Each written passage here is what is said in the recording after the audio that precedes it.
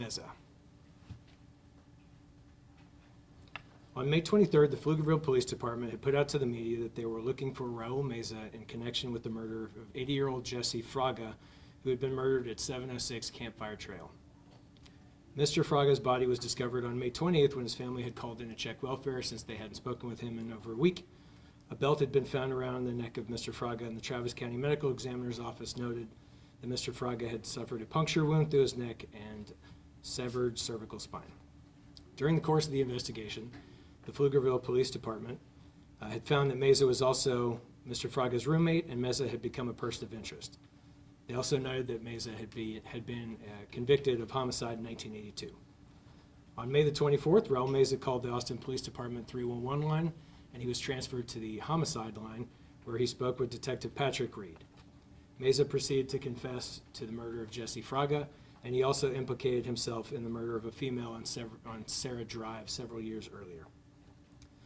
Austin homicide detectives and APD analyst Mazak located only one case that met the parameters that had been set out by Meza, and that was found to be the death of Gloria Lofton in 2019.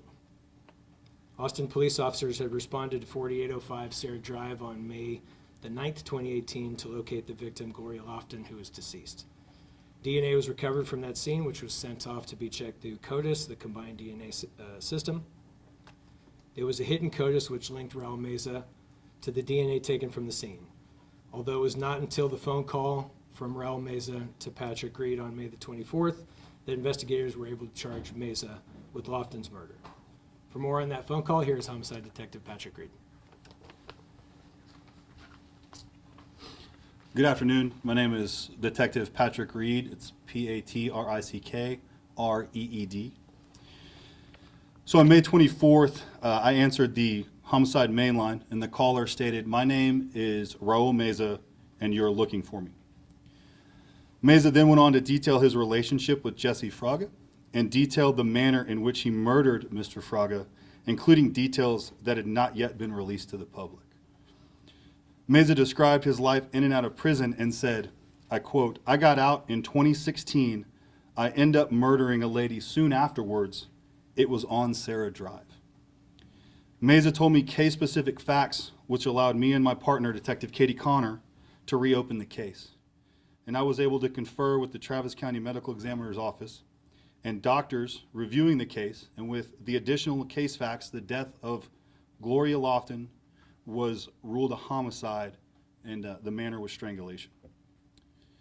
The phone call provided me enough probable cause to file a capital murder arrest warrant for the murder of Gloria Lofton against Mr. Meza. We then coordinated with the Pflugerville Police Department and verified the information provided by Mr. Meza matched the case facts of their investigation. Pflugerville PD was provided with a copy of the recorded phone call to assist with their development of probable cause, and Pflugerville PD issued a warrant for first-degree murder for Mr. Meza. We then learned that Raul Meza had been arrested and convicted of aggravated robbery in 1975, and in 1982, Meza was charged with the murder of an 8-year-old girl. Detective Connor has identified multiple cold cases that have a similar MO, and we're looking into those for future leads. In reference to the 1982 case, we learned the primary investigator of that homicide was Homicide Sergeant Investigator Bruce Mills.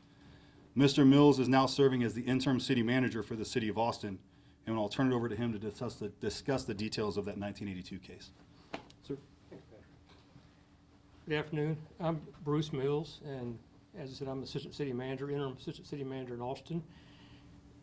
Kind of hard to believe, and I get a call on Friday about a case that was, what, 40 years since I even ever saw the case, ever saw the details, and I remember it like it was yesterday. The 8-year-old Kendra Page found, what was it, January 3rd, right after the Christmas holidays, found deceased behind Langford Elementary School, and had been assaulted and murdered. We worked the case, my partners, Ed Villegas and Gary Fleming, it was years ago in homicide, and were able to to tie the case to Raul Meza. Normally, a case like that would take, weeks, if not months, to assemble the facts and the data and put it together. And in this particular case, we'd gone to the grand jury a few times and presented evidence and talked to the DA, talked to the grand jurors, talked to many witnesses, and then suddenly, about the 5th or 6th week after this case occurred, murder occurred, we get a call that Raul Meza had pled guilty to a murder charge, and had pled to and agreed to a 30-year term, prison term. We were shocked, disappointed, with no really explanation as to why this case didn't go to trial. We never really got solid answers on that. I think it was 11 years later, this guy was released, and I was assistant chief at the time, police department. He was released and was going to be at some point back in Travis County. Talked to the media at the time about the travesty of justice even then, when he had only done 11 years from a 30-year sentence. And then here we are 20 years after that, 30 years after that, 93 to now. And as we just said, suspect in other cases, cold cases. So, here's a guy that should have spent the rest of his life, probably from the time he nearly killed a gentleman when he was 15 years old, certified as an adult, later commits capital murder, pleads to murder, is released 11 years later, and has killed how many people we don't know. So here's a serial killer that justice was not served. So it was a travesty of justice totally in this case. And now, U.S. Marshal. Thank you, Manager. Good afternoon. My name is Brandon Fila. Last name is spelled F as in Frank, I-L-L-A. I'm a Deputy U.S. Marshal assigned to the Lone Star Fugitive Task Force. I'm also the Public Resource Officer here for the Western District of Texas with the U.S. Marshal Service. Kind of our role with this, with the Lone Star Fugitive Task Force, is the Pflugerville Police Department contacted us on May 24th, which was a Wednesday, and requested assistance from this task force to locate and apprehend Raul Meza, who was 62 years of age. At that time, Raul Meza was listed, he currently was listed as a person of interest for the homicide that took place in Pflugerville, and also had a warrant for unauthorized use of a motor vehicle. So that is really the warrant that we went on. That was a felony warrant that gave us the permission to really go on and look for Raul Meza, because at that point he was only a person of interest on this homicide. Quickly, as we developed information with the task force on Wednesday, by that afternoon we had obtained information from the Austin Police Department Homicide Division that they had a phone call come in from an individual that stated he was Raul Meza, and he admitted to the killing of these victims. So with that partnership there with the Austin Police Department, the Pflugerville Police Department, they were able to obtain additional warrants for homicide on Friday, May 26th. So now the task force is now tasked with locating Meza, who has 2 outstanding warrants for a homicide, as well as that unauthorized use of a motor vehicle. We're looking into Meza. We, used many techniques in this. Many of those techniques led us information that Meza was known to travel the I-35 corridor to frequent hotels, as far as even a hotel at 45 and 183 there on the Austin Cedar Park city limits. And from there, we were able to establish more intelligence that we knew at this time that Raul Meza was considered armed and dangerous. He was suicidal and had violent tendencies.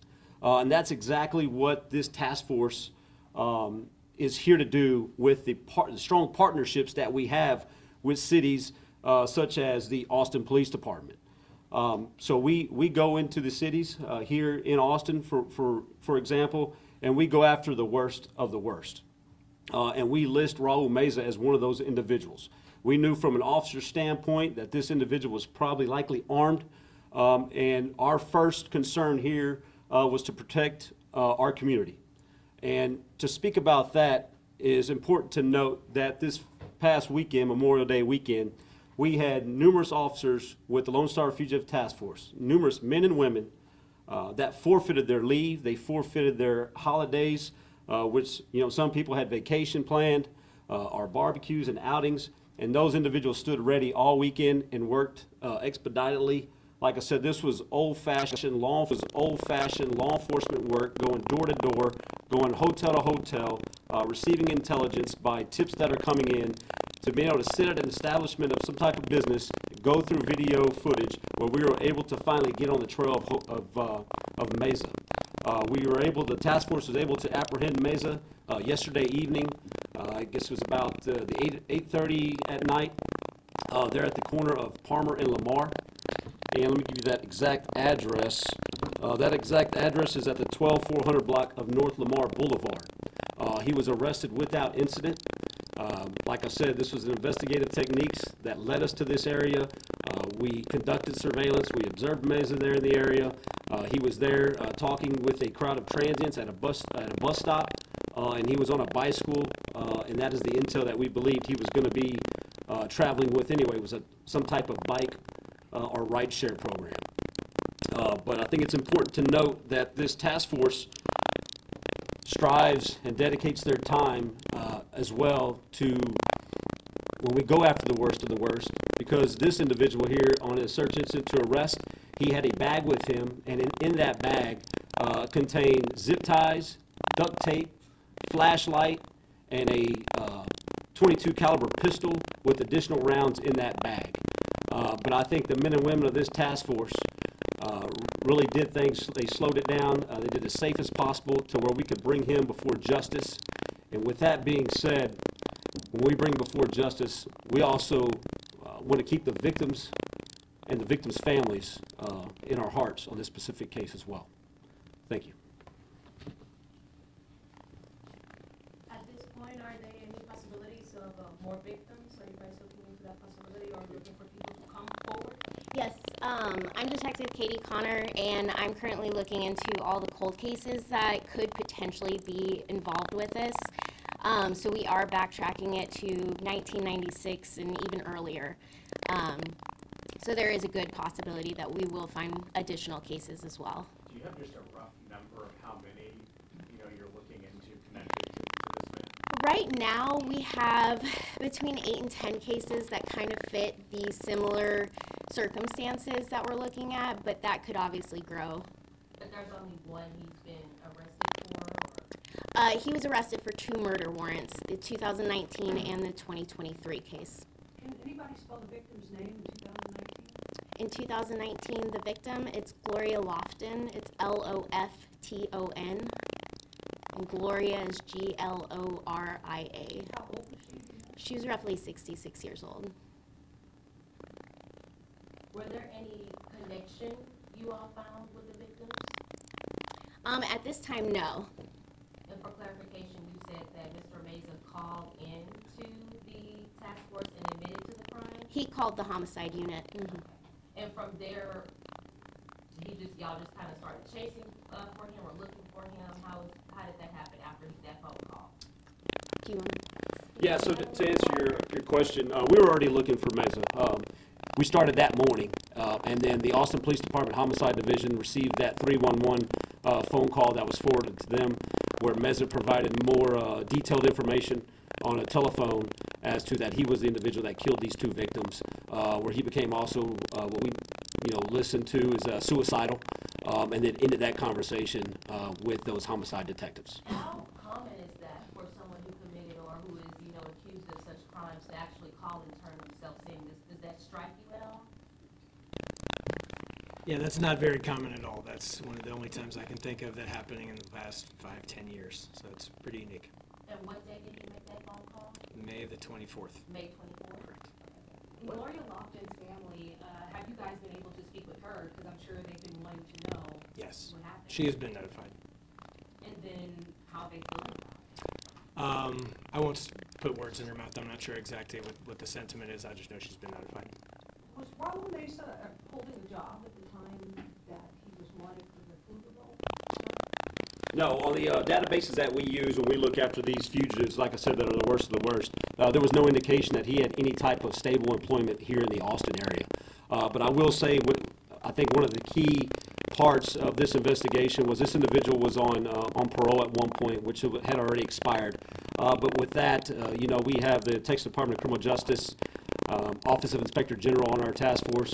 They were able to give us an insight, information from the past as to family relatives, previous known addresses. So that's really why we concentrated here in the Austin area, from Austin to Round Rock, based upon that information. What state was he in when, I know there was no, I guess, issue when he was arrested, but what kind of state? I mean, could you just kind of describe, you know, his manner? Yeah, the mannerisms that I think the best way to describe is I think he was surprised. I think he was surprised when this team in unmarked vehicles with ballistic vests that displayed, you know, police officers, task force officers, U.S. Marshals, they quickly expedited that process. They approached, surrounded him, and then took him into custody within a blink of an eye. And I think that was a key advantage based upon what was in that bag that he had. When I talk about the duct tape, the zip ties, and the firearm with additional rounds of ammunition. I was going to say, did he state any plans for those? I mean, has there been question on that? So we won't release anything from that point, from the transportation, from the scene there on Lamar here to the Austin Police Department. Still an ongoing investigation.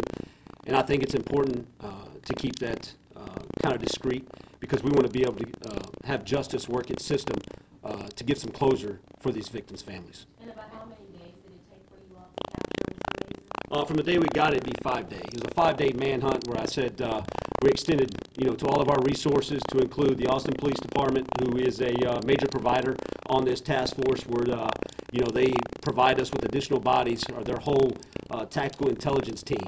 So that comprises of about 10 officers, 2 sergeants. They're able to work hand in hand with these homicide detectives.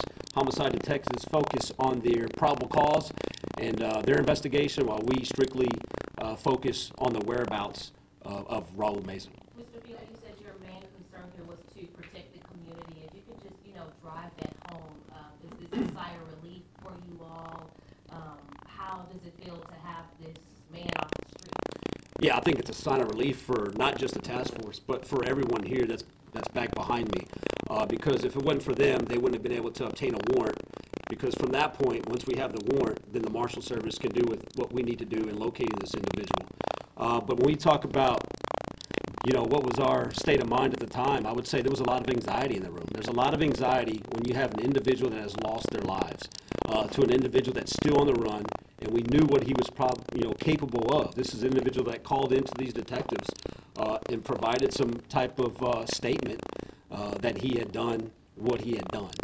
And so that was some type of concern. And like I say, the men and women of this task force, as well as these individuals behind me, forfeited their weekends to bring this case to closure within 5 days. As you can see, it's a big investigation. It's still ongoing. So I think hopefully that answers your question. Question for Mr. Mills, specifically about the 82 case. When you're talking about the whole idea that this is something when you were in APD and you're in the city, how come this happened in the first place? I know you said the parole had expired, so once that happens, the person is back to their normal life. But like you mentioned, this is someone that should have been behind bars. Clearly, yeah, should go back to there was the 20, let's see, when he was 15, this guy shot a gentleman working at a convenience store with a high-powered rifle and paralyzed this gentleman for the rest of his life. Was certified as an adult, did a few years as a juvenile, and then committed this horrific crime of capital murder with an 8-year-old child.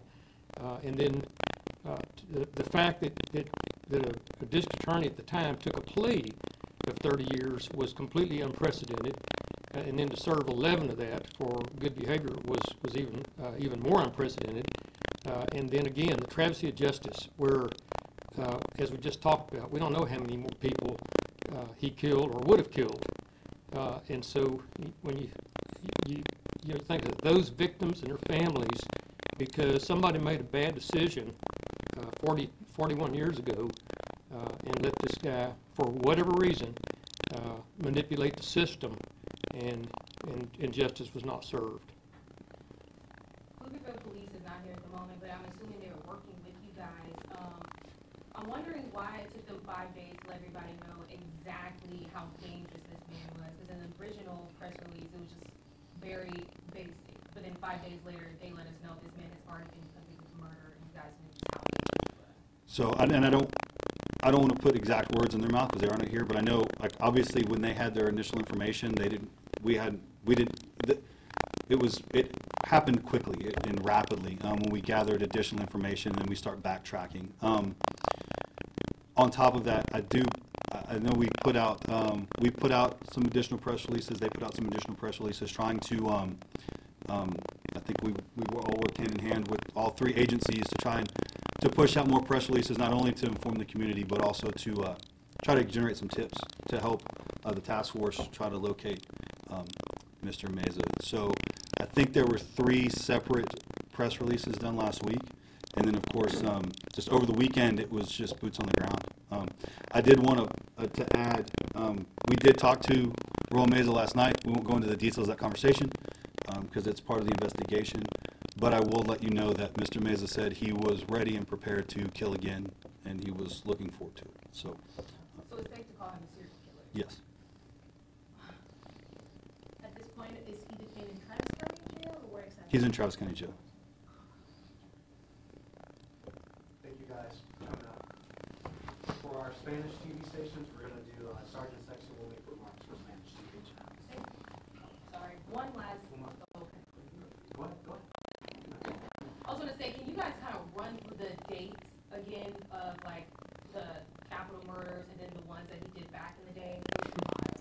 Yeah, and you guys help me out here if I'm wrong. Do you have those? Yeah. So we know in 1982 it was July 3rd of 1982. January, I'm sorry, so you already got me. January 3rd, 1982. Do you have the 75? So we believe it's around January of 1975 as well. That one's been very difficult because of the records. It's difficult to get records from that far back. So we are still in the process of verifying all that information. But the 1982 case, he was released in 1993. In 94, he was arrested again for a parole violation for some kind of curfew violation. And then after that, he was in a workforce type parole setting where he actually had to stay at the jail until about 2011. From there, he was released and he was on parole, and he was released in 2016, October of 2016. That was the Texas jail? Yes. All of this? Everything All was of in, this. Now yes. it's been in Texas. Yes. Okay, thank you guys, appreciate it. Thank you.